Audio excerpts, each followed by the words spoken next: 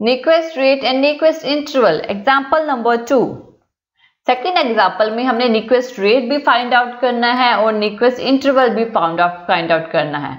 Signal हमें दिया हुआ है x3 is equal to 1/2 pi cos 4000 pi t cos 1000 pi t। अब इसमें हमें ये इक्वेशन गिवन है। अब हम क्या करेंगे, दोनों मल्टीप्लाई और डिवाइड बाय 2 करेंगे। डिवाइड बाय 2 तो 4 हो जाएगा, मल्टीप्लाई बाय 2 हो जाएगा। अब यहाँ पे फॉर्मूला लगेगा, कौन सा formula, 2 cos a into cos b का, यानी cos a plus b plus cos a minus b, यानी 2 cos a cos b। तो इसको हमने फॉर्मूला लगाया xt is equal to 1/4 pi 2 cos a cos b का फॉर्मूला लगाया तो cos 4000 प्लस 1000 पाई t प्लस cos 4000 माइनस 1000 पाई t। तो यहां से क्या आया, xt is equal to 1/4 pi cos 5000 pi t plus cos 3000 pi t। अब ये हमारी फर्स्ट इक्वेशन आई है। अब हमारे पास क्या है कि दो नई फ्रीक्वेंसीज प्रेजेंट है, और वो कौन कौन सी फ्रीक्वेंसी है, एक तो ये वाली फ्रीक्वेंसी, एक ये वाली फ्रीक्वेंसी 5000 और 3000 वाली। तो इसमें हमने ओमेगा 1 पुट कर दिया, इसमें हमने ओमेगा 2 पुट कर दिया।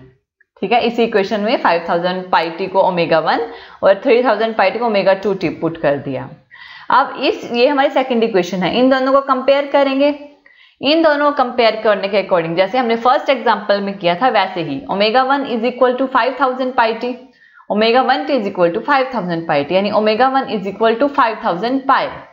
ओमेगा 1 किसके इज इक्वल टू होगा, 2 पाई f1 के इज इक्वल टू उसकी पॉइंट जो उसकी वैल्यू होती है 2 पाई f1, तो 5000 पाई यानी कि 2f1 इज इक्वल टू 5000 आएगा, तो f1 इज इक्वल टू आएगी 2500 हर्ट्ज जो फर्स्ट फ्रीक्वेंसी है। अगेन ऐसे ही ओमेगा 2 को omega 2t is equal to 3000 pi T, omega 2 is equal to 3000 pi T, तो यहाँ पे ओमेगा 2 इज इक्वल टू 3000 पाई आ जाएगा, यानी कि 2 पाई ft आ जाएगा इसकी जगह पे इज इक्वल टू 3000 पाई। अब 2f2 इज इक्वल टू 3000, तो f2 की वैल्यू क्या आई, f2 की वैल्यू आई 1500 यानी 1500 हर्ट्ज।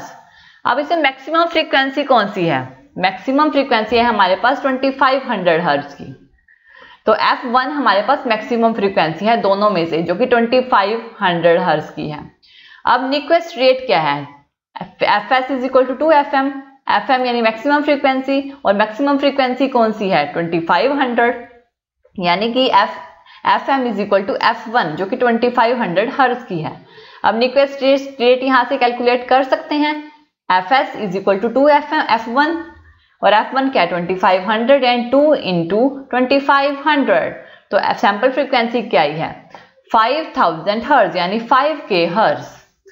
अब ऐसे ही हम Nyquist इंटरवल को कैलकुलेट करेंगे। Nyquist इंटरवल कैलकुलेट करने के लिए जो TS जो सैंपल जो होते हैं हमारे उसके ट्रेन के पल्स ट्रेन के TS is equal to 1/2 FM, यानी कि 2 इंटू मैक्सिमम फ्रीक्वेंसी 2500, ये कितना है TS इज इक्वल टू 1/5000, यानी कि जो TS है वो है 0.2 इंटू 10⁻³ सेकेंड, जिसको हम लिख सकते हैं TS is equal to 0.2 milli second. ये हमारा एग्जाम्पल 2 है, Nyquist रेट और Nyquist इंटरवल जिसमें हमने फाइंड आउट किया। Thank you for watching this video. आप और वीडियोस के लिए हमारे चैनल लर्न एंड ग्रो पे सब्सक्राइब कर सकते हैं। Thank you.